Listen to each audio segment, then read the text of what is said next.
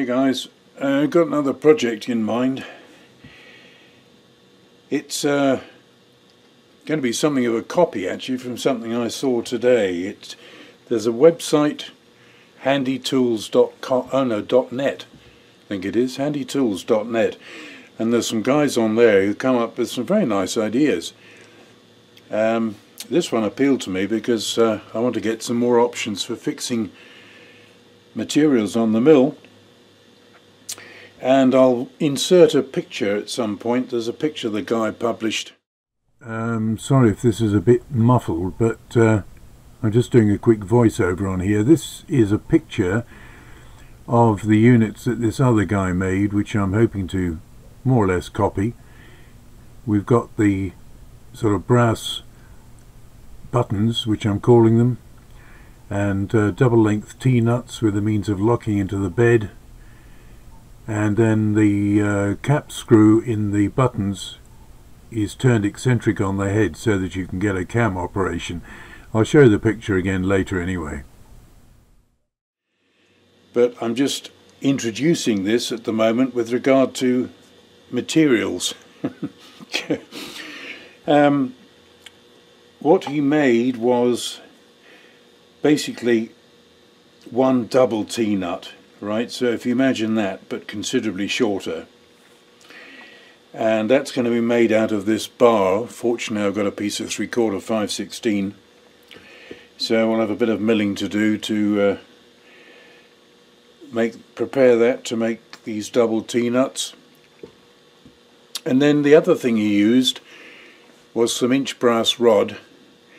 I'm pretty short on brass, but fortunately one of my other projects, I'm trying to think which it was now, I turned the thread off a piece of brass, a bit like this. This is out of a very, very old large gate valve. I mean, large, I should say.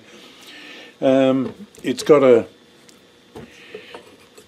this chunk of brass on the end, this big square thread, and the piece itself is pretty huge. The problem is setting it up. It's too fat here to go through the spindle. So what I'm going to have to do, I think, is to cut off this square, get rid of that, then I can chuck it here, and it has what I'm hoping is a sufficiently accurate center, so I can put the live center in there, and then we'll turn down the thread and get down to 1 inch nominal, and then make discs. Not quite sure of the thickness yet. They'll probably be about, let me just check something here. I'll tell you how thick they're going to be, because I've got a cap screw here. That's 300, so they're probably going to be about 400 deep. Maybe not as thin as I'd like. I may actually change the cap screws we're going to use. But anyway, this is just an intro, because this is the stage of saying, what have I got? Which is the usual. So in the meantime, before I get any further, and there may be a significant pause here whilst the temperature goes down to I don't know how low, like -10, and it's just not worth even trying to heat out here then. So I'm going to get this turned down, and we'll set up for some milling on the steel, and I'll describe more about it as we go along.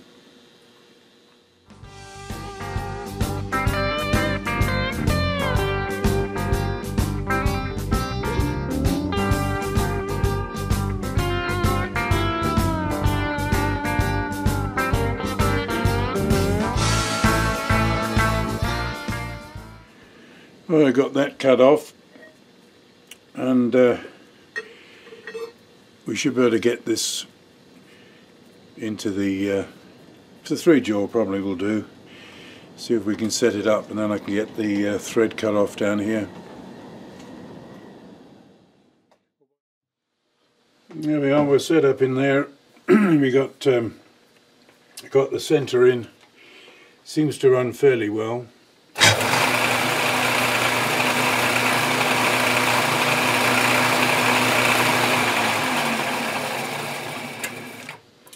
I don't think it was ever actually quite a precision piece. A bit of out of centre on that. I doubt if that's very precise. Okay, we've taken this down quite a long way. I've got cloths everywhere, of course. I try and keep my chips, and even so they go everywhere. Absolutely everywhere. And because I've got cloths all over the place, I'm doing manual feed. I don't want to get tangled up in the feed shaft. So I'm taking another 25, which will just leave me, I don't know, about 5 or 10 left.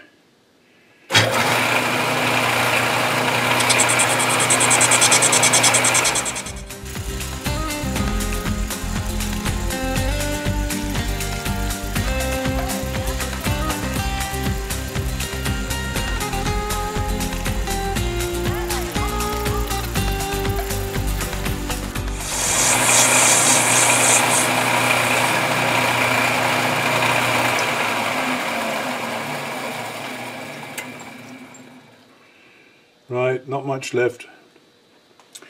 I should think probably, just at a rough estimate, probably about 5 or 10.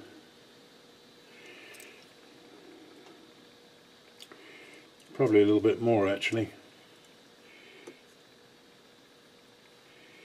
Let's try and get an accurate measurement. Yeah, it could be as much as 20 thou. Anyway, we'll finish taking that down. I'm going to try an Adam Booth angle here. I mounted up on the compound. See if the camera will handle the movement. And this should be the last main cut. Piece wasn't running totally true, although I've got the centre in.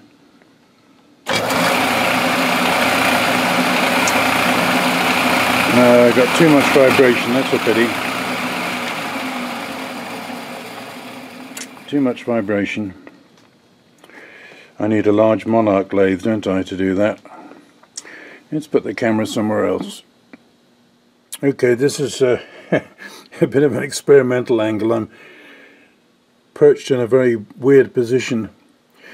I'm just going to see how it goes on this finishing cut.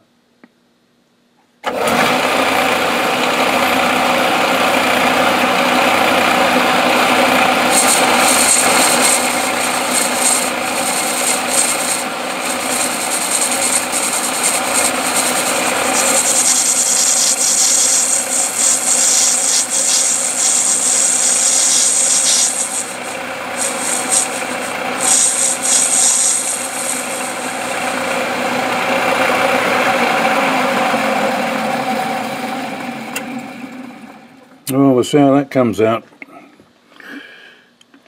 Very close to the work, but worth seeing what the camera can manage. Right, let's come back to something a little bit less extreme. Now I've got to try and gather up all my brass chips now. You can't even see half of the cloth that I've got here. Quite a lot of chips.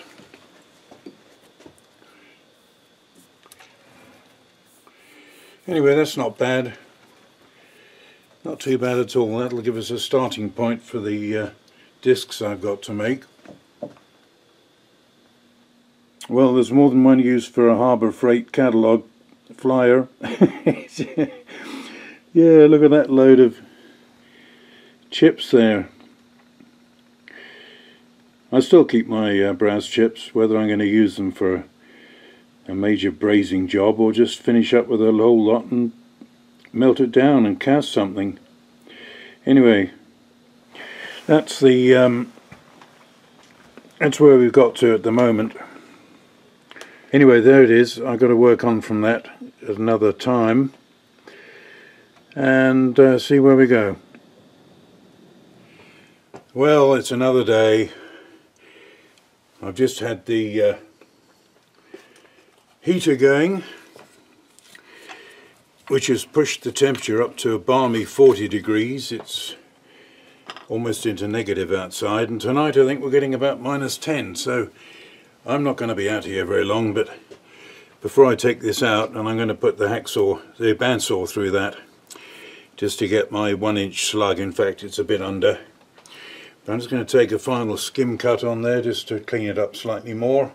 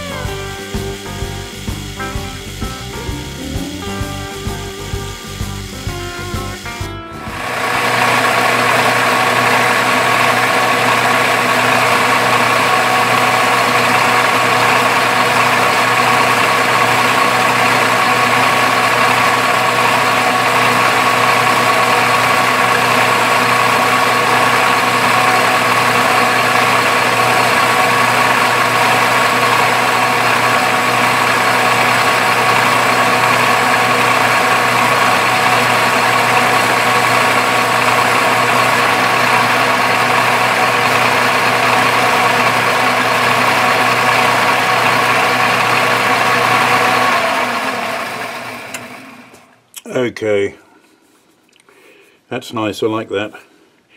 It's a good old piece of HSS with a nice radius on it. So, you know what, how's that for steam? I'm not even smoking my pipe. There you go. It's, as I say, that's the balmy 40 degrees. So I'm going to take this out, go and cut it off, and then I can chuck it. I might just introduce that picture again when I put the video together, just to show you what this guy did with his brass, because we're going to take probably only 6 pieces off this.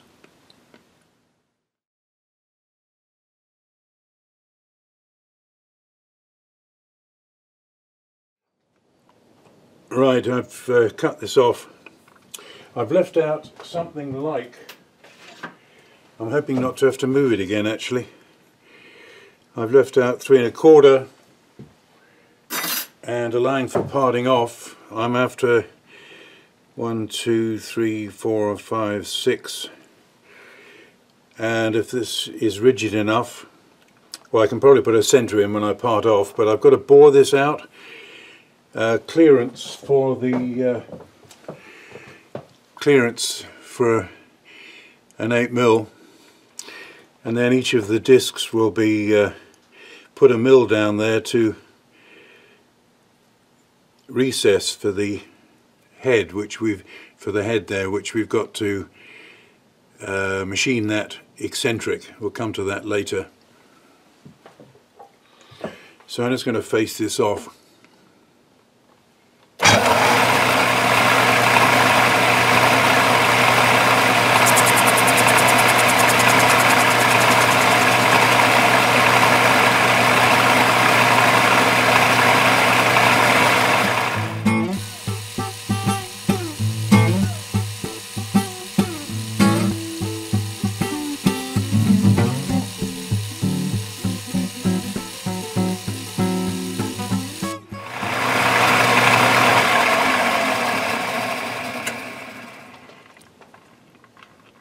It's nearly there. I'm just checking to see. It cut fairly square, but it was an awkward piece to set up. Still a tiny bit there missing. I'm only taking tiny cuts because I don't want to lose too much of it.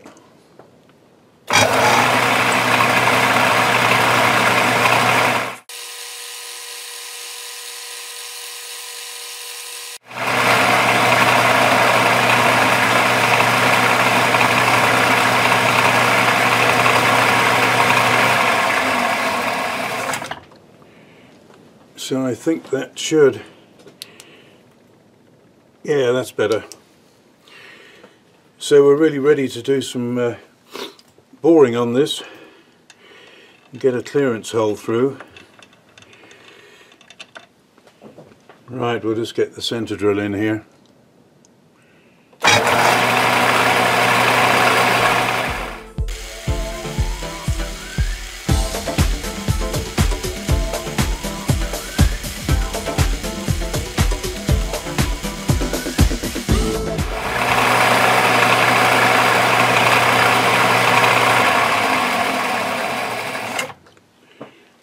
Right, let's give that a start.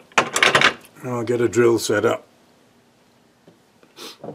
One thing I forgot to mention, this old chuck, despite having done work on it, it's still not brilliant.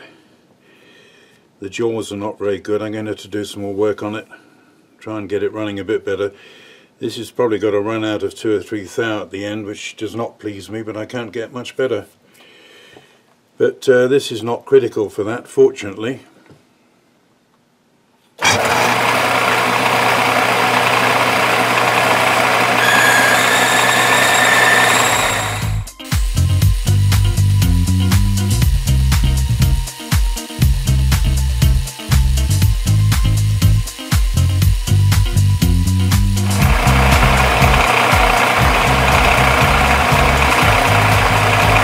Using a bit of lube now, going in this deep. I've got to keep clearing it, and then it starts squeaking.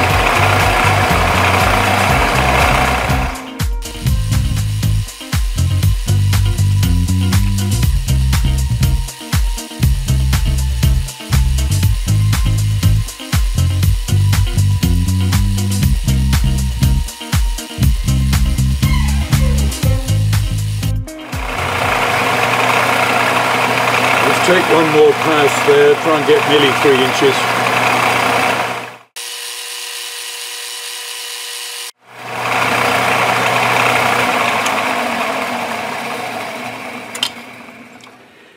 Right, the whole fluted area of that drill is nominally 3 inch, so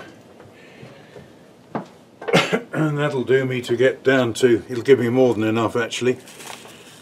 There you are, look at all my lovely chips. Okay, the wind's howling again. I think I might just put in readiness for the first part off, I might just put a slight, if I can find the centre, I might just put a slight chamfer. Let's put this big centre in, which you can't see because it's off camera. I'm staying in fairly tight. It's a new camera position I'm messing around with.